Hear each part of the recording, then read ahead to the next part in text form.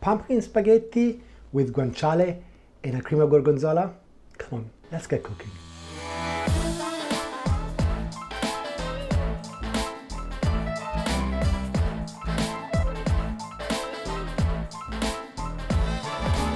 It's October, it's autumn, so it's pumpkin season. And pumpkins are great little vegetables because you can make so many amazing recipes. And today we're gonna make some amazing spaghetti with guanciale gorgonzola. It's gonna be delicious. Starting off with the ingredients, it always starts with a great olive oil. I'm gonna use Olistico. Then we're gonna have our sweet pumpkin, the trilogy of herbs, rosemary, thyme, and sage, a red onion, a little bit of milk, some leek, salt and pepper, of course, guanciale, dolce latte, which is more of a creamy, more delicate gorgonzola, and spaghetti. You can use any pasta you like. And step number one is the prepping of the pumpkin. So we just cut it in half.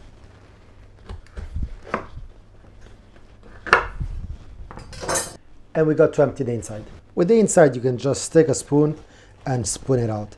All these seeds, of course, you can keep them. You can cook them in the oven and they become healthy snacks. Or like today, we're just gonna throw them away. For cleaning the pumpkin, you just need to scrape all the borders. You want to get rid of all these filaments until you get just a nice smooth skin. And once you have two hollow halves, you've scraped enough. Of course, you can use a lot of different variety of pumpkin for this recipe. And depending on the pumpkin you use, you may want to remove or not the skin. This pumpkin actually has really soft skin, so we're going to keep it. And once we cut it into cubes, into our baking tray.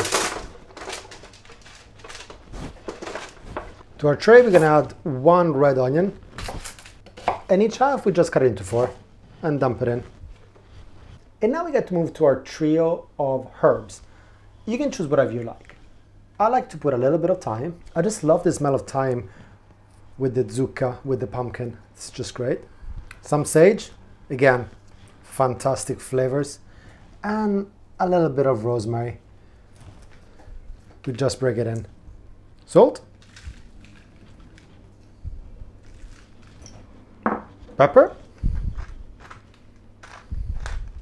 And the smells already coming out of this tray are insane. They're just a smell of autumn.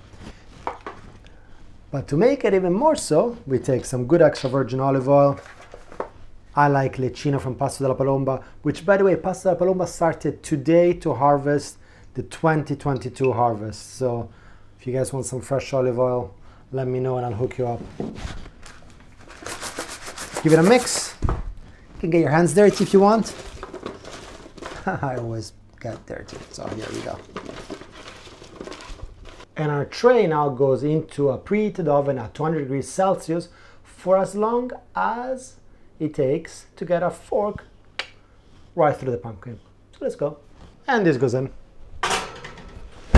And while that cooks, we get to prepare my favorite ingredient in the whole wide world, guanciale. Guanciale is cured pork cheek. If you cannot find it, pancetta, which is cured pork belly, is also equally fine. But the guanciale just elevates it that extra level. In fact, any recipe, you add guanciale and it's just a better recipe.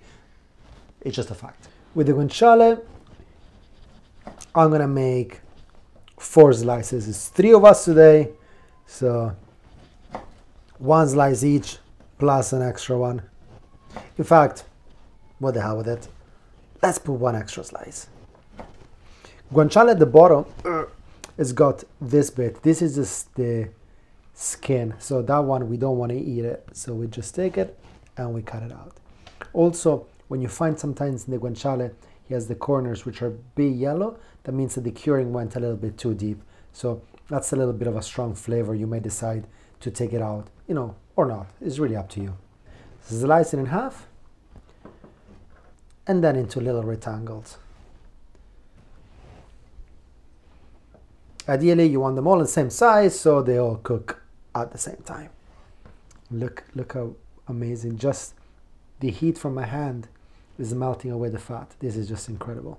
And when it comes with guanciale or pancetta, I say this in every video, so you should know by now. And if it's the first time you're watching one of my videos, consider subscribing. You should put it into a cold pan first and let the pan heat up and slowly melt away the fat. You want to keep it to a medium temperature so the outside gets nice and crispy while the inside retains that grease. So when you take a bite, there's this explosion of flavor. In with the guanciale, no need for any oil, and medium heat. So this took about 30 minutes, still nice and hot. Let's taste one. Oh, delicious. And what we want to do now is take away the twigs. We don't need those. Things like the sages become super crispy. This is delicious. And then we take everything and we put it into our mixer. Well, you know, it goes all the way to the brim. Ideally, you want a little bit lower, but anyway. In here, what you want to add is a splash of water. You can use cooking water. I haven't done cooking water yet, so I don't have it. And I'm going to give you two options. Depending how, you know, fat-friendly you're feeling, you can either put a little knob of butter, or if you're going to be a little bit more healthy, a little swirl of extra virgin olive oil. Not too much, because as you know, we already put some olive oil when we cook this. And now we take it for a spin until we make it super creamy.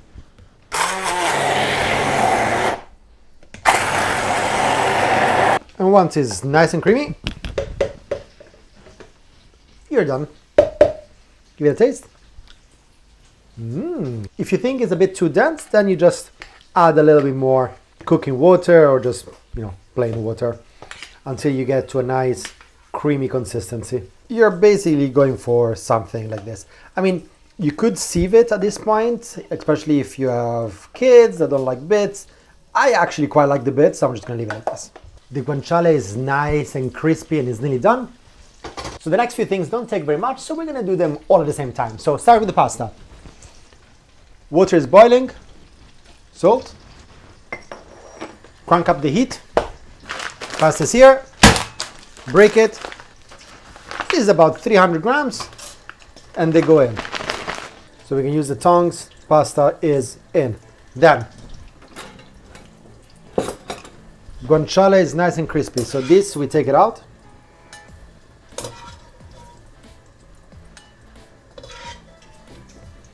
And of course we keep the wonderful fat because we're gonna need it and it's gonna add a lot of flavor. Next we take our leek, take away the bulb, and then we cut it really thinly. Leek and pumpkin are an amazing combination. And here we're gonna use the same fat to throw the leek in and get that flavor.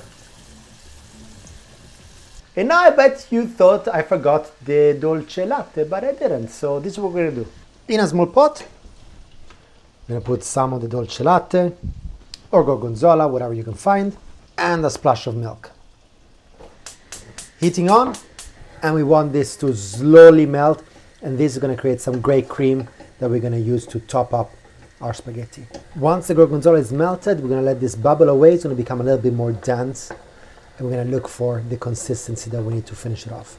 Pasta, we cooked it 5 minutes out of the 10 indicated in the pack, and we're gonna finish off here.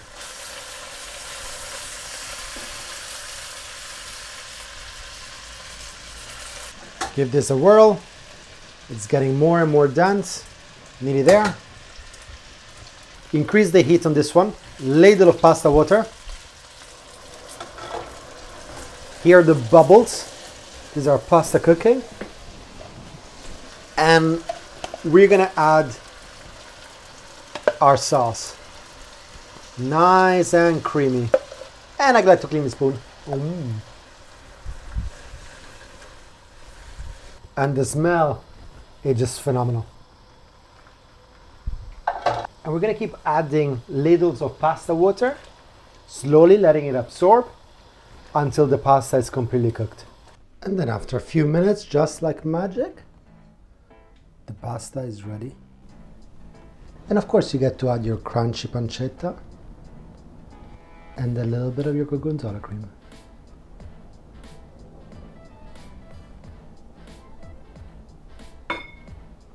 And this is the final product. And for those of you that like things extra creamy, of course, you can add more sauce. And it goes without saying, I've been looking forward to eating this since I started cooking. The smell is great. Let me get some guanciale as well. Mmm. So good. Buon appetito.